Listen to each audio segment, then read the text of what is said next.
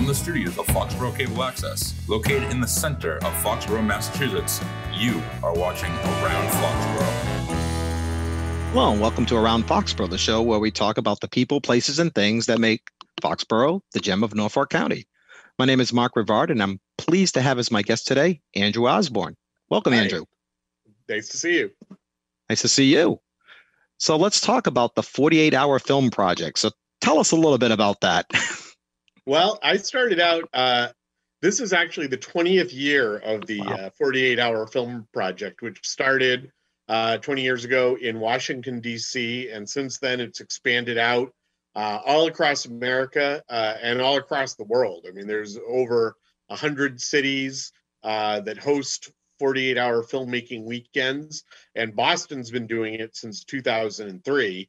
And when I first heard about it, I went in and had a team of my own to create a 4 to 7 minute film in 48 hours. And it's kind of like, they call it filmmaking as sport, because it's kind of the closest you can get to being on a reality TV show and having all that excitement and energy and attention, because you, on a Friday night when it's running, you get a character, a line of dialogue, and a prop that every movie has to use. And then every team gets their own genre.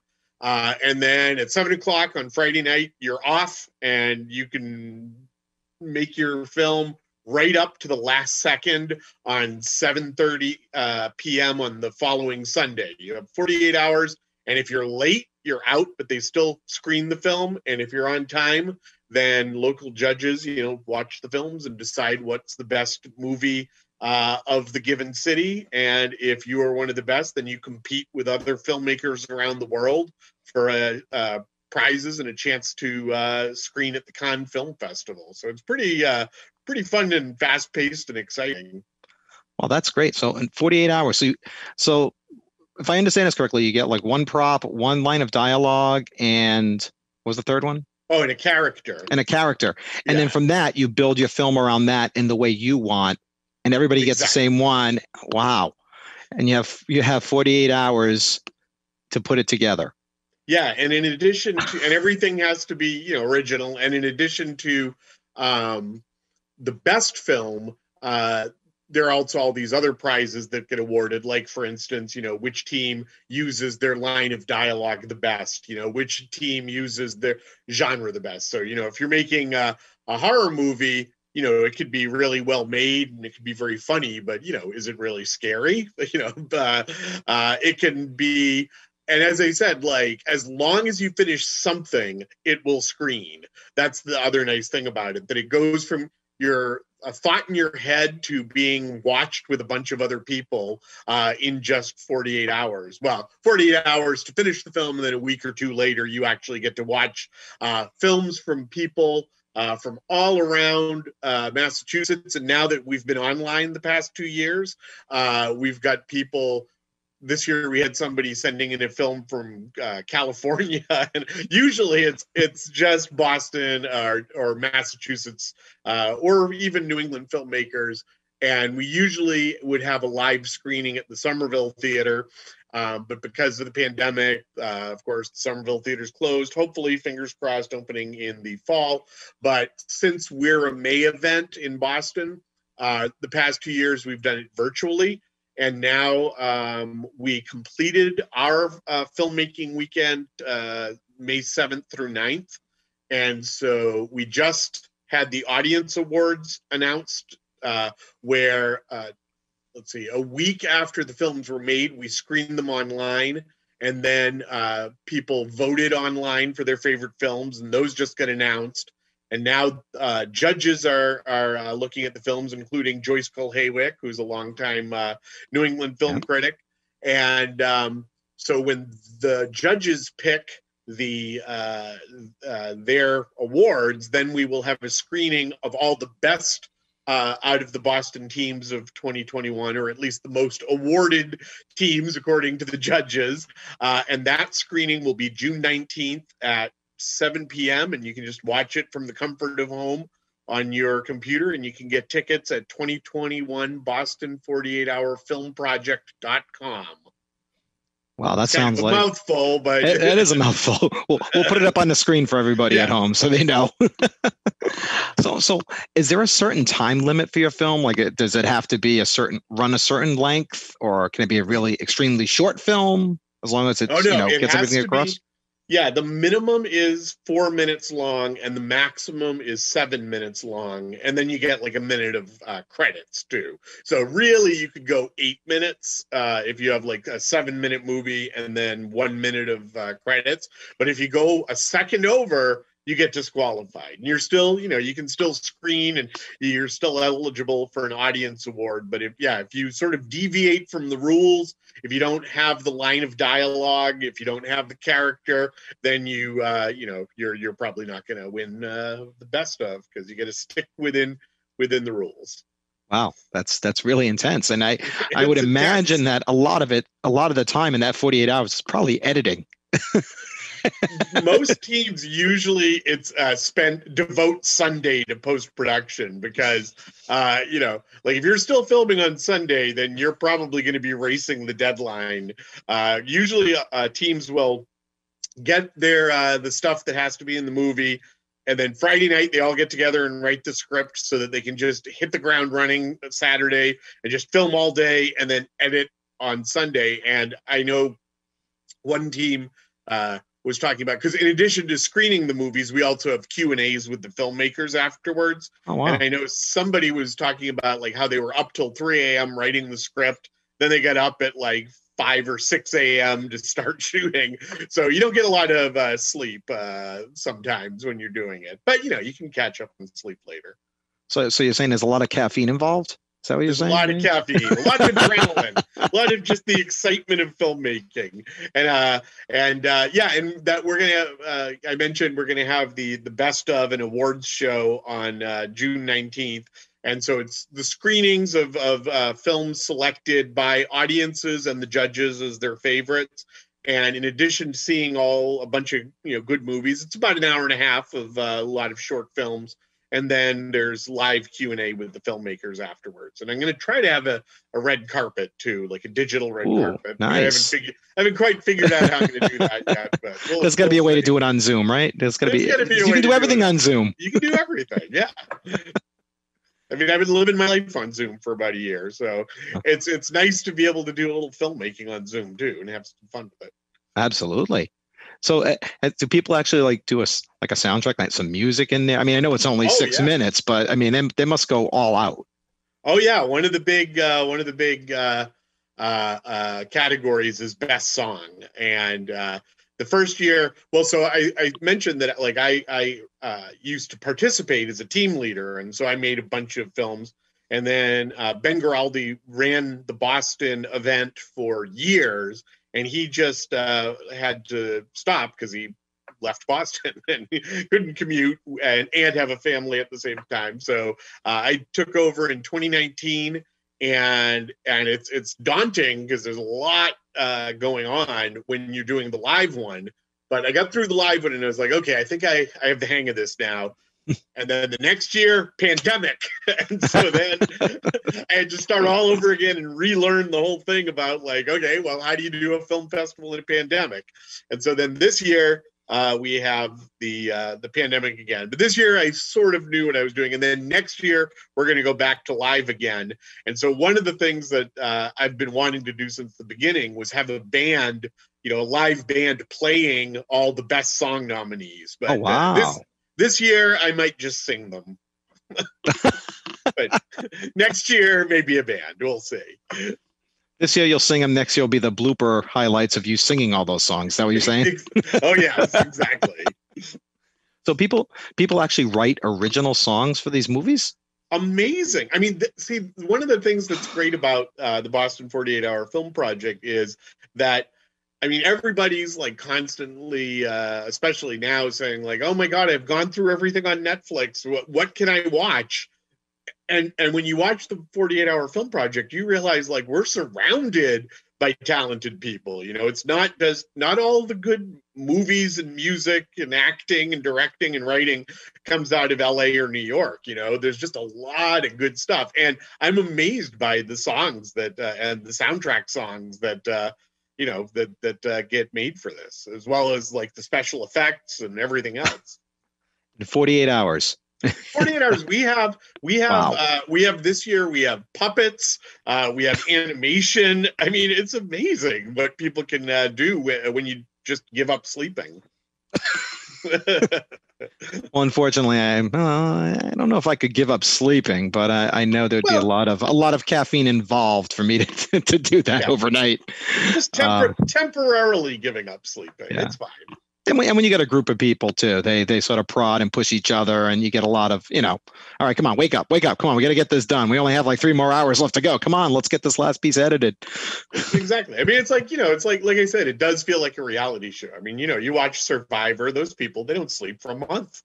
I mean, they're going for $1 million prize, so our prizes aren't that big, so we only have you stay awake for 48 hours, but. Wow, that's interesting. That's really cool. I never knew about this. I think it's an awesome idea. People looking for creative outlets, looking to, practice and get better at their art, and just coming together and doing something so quick. I mean, that is phenomenal. That I want to see some of these. Well, I said, yeah. I mean, you can see the this year's movies. I think we wound up with about 44 total. Down from when we were live, we had like 60 plus teams. And so Boston's a pretty tight filmmaking community. So we held on to a lot of people, even through the pandemic. And next year we're looking forward to coming back, even bigger and live. And so if you just Google Boston 48-hour film project, or if you just look up 48-hour film project, that will give you, tell you where all the cities are that do it.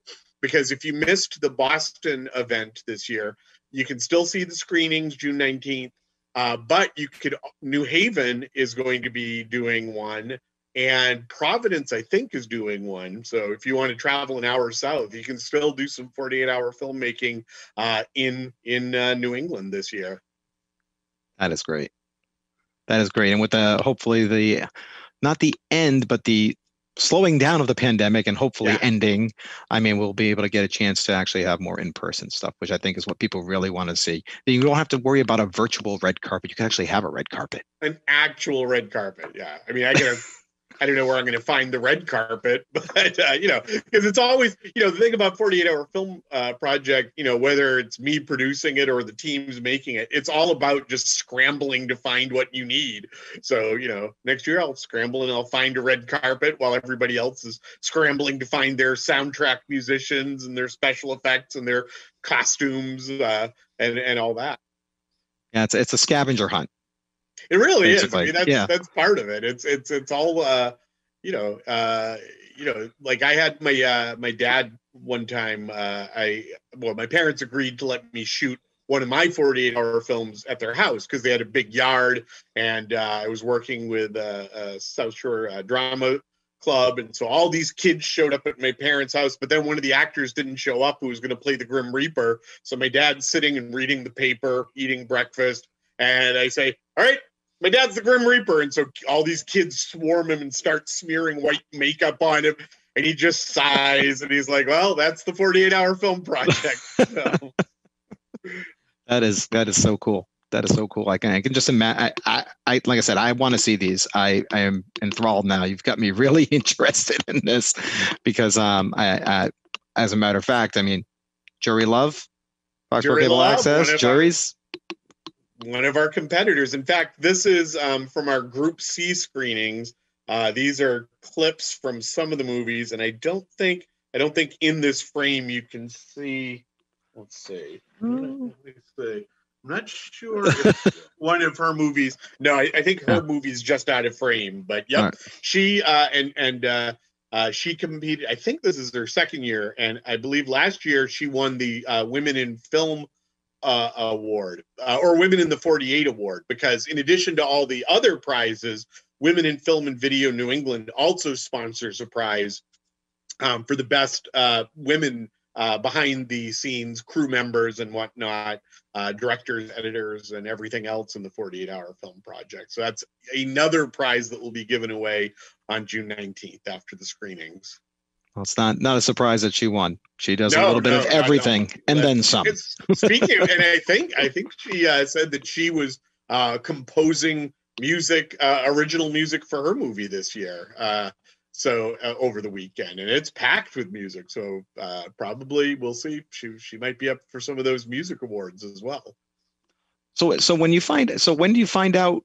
Is it like a certain time, like at the beginning? That's when you find out. Okay, this is your line of dialogue. This is your prop. This is your and it's like, all right, go. Is that it? Yeah, basically. Like a marathon. Like go. Well, because like on the Friday night, this year we had sort of Texas 48 Hold'em, where the virtual teams, were in a Zoom meeting and they would just pick a playing card, and then that would have their genre. So everybody gets their genre, but everybody's waiting for the last like 5 minutes where they get the elements. And as soon you got people on the phone waiting to like call their teams, because as soon as they get the elements, they can start. And it really is like firing off the starter pistol for the weekend. Once they have that last element, it's go for the next 48 hours. Yeah. Oh, that's great. That's crazy. It is crazy. It's like The Amazing Race, but with movie cameras or video cameras. And that's the thing, too, that I like to always stress is that, there are people who, have a crew, they have like, equipment and boom mics, but we also have somebody who, more than one person who made their entire film just on their iPhone, So you have people who are very experienced. We're going to be part of the award ceremony this year is that in honor of the 20th anniversary of the 48-hour film project, I'm starting the Boston 48-hour film project Hall of Fame for teams that have been doing it like for almost 15 years or more, who've done dozens of films since the start of Boston. They've done other associated ones. So we're going to start, those veteran filmmakers, we're going to start sort of honoring them. But every year you have brand new filmmakers, first time filmmakers, first time they're doing it. And everybody has a shot at getting the prizes and winning. And even if you don't win any prizes, people see your movie and I only got in the best of once when I was a team member, but every year I just loved hearing an audience react to my movie, that I thought up just 48 hours earlier. So yeah, it's a sense of accomplishment to see it up on the big screen. Oh, I mean, it's great. It's great because there's no better way to like learn filmmaking than to make something and then see it with an audience and see how they react. How did it work? Did they laugh in the right places, or are they enjoying it? And that is a great feeling. And with technology today, I know you were mentioning about the iPhone. I've actually edited a video on my Samsung Galaxy or whatever, and it's amazing the tools you have today to do that.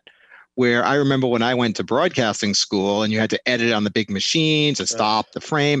And now with, Pro Tools and things like that, you can do anything that Hollywood could do pretty much.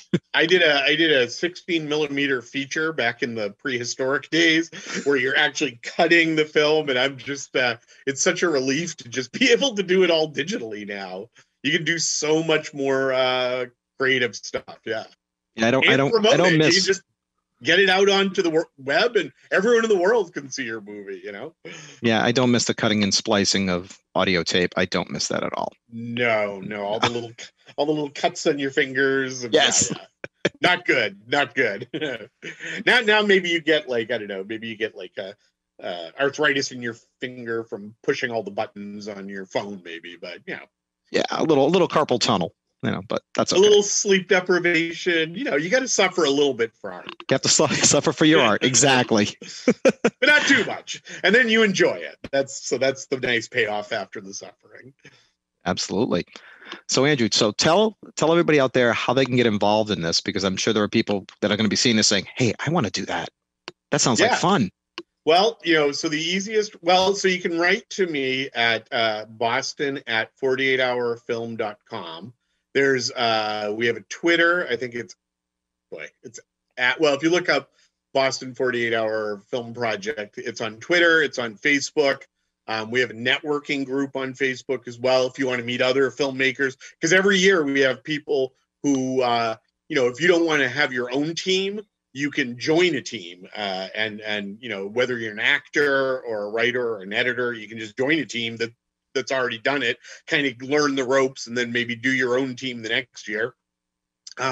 There's a website that you can Google if you Google Boston 48 Hour Film Project. And of course, to see our best of films from 2021, the long website again is 2021 Boston48hourfilmproject.com. That is a long website name. Yeah. But, all you have to do is just remember that it's the 2021 Boston 48 Hour Film Project. Yeah. And now I'm double checking to make sure that's actually the website. Yeah. I'm pretty sure it is. Yes. That's it. All right. And once again, you'll see this logo, so you'll know you're in the right place. Exactly. So once again, is it June 19th? June 19th at 7 p.m. That's when the awards are taking place. Yes. And there may be a digital red carpet before that, but, we'll see. Fingers crossed on the red carpet, right? Fingers crossed on the digital red carpet, yes. And of course, fingers crossed on me singing all the best songs of the year. Oh, I mean, that's worth the price of admission. That's worth the price of admission right there, right? Right? I think so. I don't know. Now I can't wait to see the blooper reel, as I said before. Exactly. Because that'll happen. That'll show up in somebody's film, probably somewhere in there. Oh yeah. I actually somebody put me there's a little cameo of me in one of the movies actually. Ah, nice. Somebody put me on a coffee mug because a coffee mug was this year's prop that everybody had to use. So my wife was keeping track of every movie that had a broken coffee mug, and there might be a little montage of broken coffee mugs as well. That's too funny. Well, Andrew, thanks for joining us, and this is so cool. I didn't know about it, and I'm glad I do, and everybody else knows about the 48 Hour Film Project. Sounds like a lot of fun. Oh yeah, I hope to see you maybe at a screening, and who knows, maybe you'll have your own team next year, and you'll be at that starting line at 7 p.m. waiting for the starter gun to go off, so that you can make a movie in 48 hours. Well, if I don't have a team, I'll definitely want to be on one. So if anybody out there wants to start a team, just reach me at FCA. Yeah, that's right. All right, thanks very much. Thank you very much, Andrew Osborne. Thank you very much for joining us, and that'll do it for Around Foxborough. Have yourself a great day.